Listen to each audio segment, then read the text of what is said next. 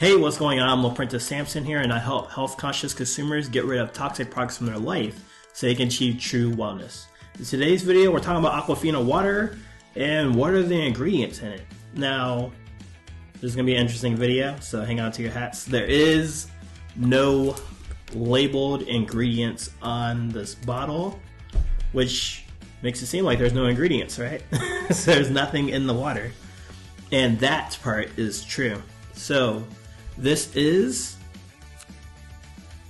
purified water through reverse osmosis, which means the good, the bad, the ugly, all of that stuff, they remove it, they get it out, right? So they do a lot of filtration to get rid of all the contaminants in the water, which means the water's a scavenger, all right?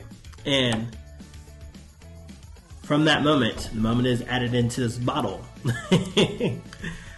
the ingredients begin, right? The other ingredients that are not on the bottle but can be in your water begins, okay?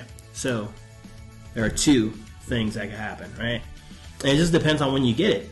And it could happen the moment you get it. It could happen before it even leaves the company, right?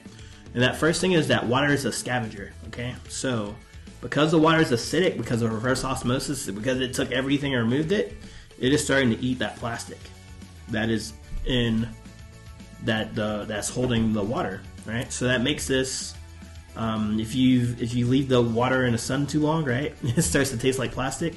That's one of the things, right? And the second thing is, if the water sits in here for too long, if this compound continues to happen, it creates a carcinogen known as xenoestrogen, okay? And 75% of men and women who have breast cancer have too much xenoestrogen in their body, and that helps lead to breast cancer. So is there ingredients in this? Absolutely not. It is reverse osmosis water, so it's literally just water that is acidic, very acidic, and it's looking for something, right? It's a scavenger. So it's going to, because it's in the bottle, it's going to start eating away at the plastic.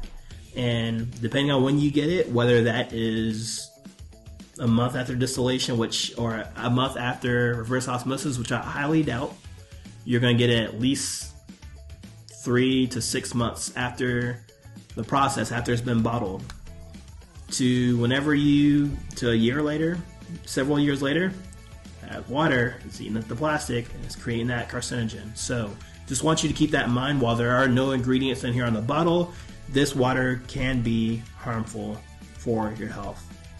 So what do we do about it? You want to check out my other videos, all right? So continue to watch the videos I have here on YouTube, and I'll show you some waters that not only compare pretty well to Aquafina, but just blows it out of the water, all right? Literally.